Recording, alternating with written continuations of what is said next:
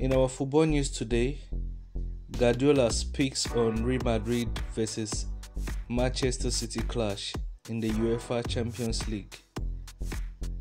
These are his words in which he told journalists, "It looks a little bit of a tradition. 3 years in a row playing the kings of the competition.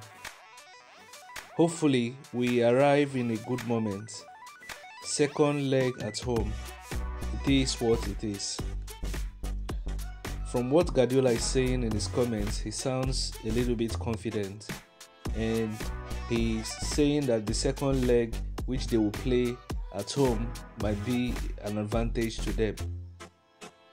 Do you think Man City has the squad to beat this Real Madrid side, which has Bellingham and Vinicius, who are currently one of the best set of players in the world?